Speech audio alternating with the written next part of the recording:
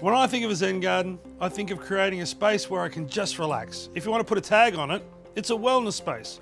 But when you're designing your Zen garden, the only thing that really matters is that you feel great in it.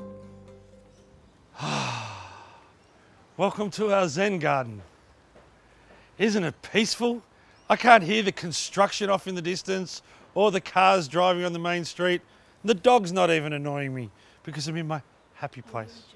If you remember what this looked like before, it was pretty drab, unusable, and now, well, it is a perfect little spot, whether you're just looking at it or playing in the garden. What sets it off are the dark colours on the floor. We've gone with Eurostone, which is Zurich, and it's been shot blast, so it's got that nice fleck to it, and on a bright sunny day, it'll sparkle and look $1,000,000.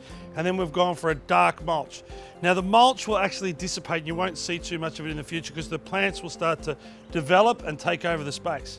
Now when you say Zen garden, you think of a Japanese garden, and one of their theories is making mini landscapes. So you've got one here, you've got the zoysia, which will all join up and make like a pasture or a green bed. The liriope could be the forest, and these rocks, well, they're the mountains. So there you go, one mini landscape. You can do it even on a smaller scale here. You got the rocks, this could be the coast. You got the rocks, the zoysia, and the water bowl could be the ocean. Now, if you're worried about having water in your garden that isn't plumbed in and turned over so you're not getting mozzies and flies, all you need to do is what they do in the whole of Asia. Every day, just come out, knock a little bit of water off the top, add a bit of water to it, and because the water's been disturbed, the eggs can't germinate and you won't get your flies and mozzies.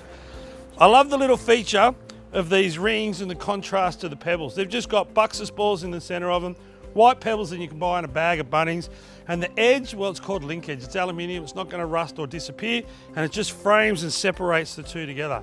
But I've got to tell you, as far as a garden design goes, I think every home in Australia could have a space like this, whether it be just somewhere that you walk past every day when you're going to and from the car, or if you've got a room upstairs and you're looking down on it.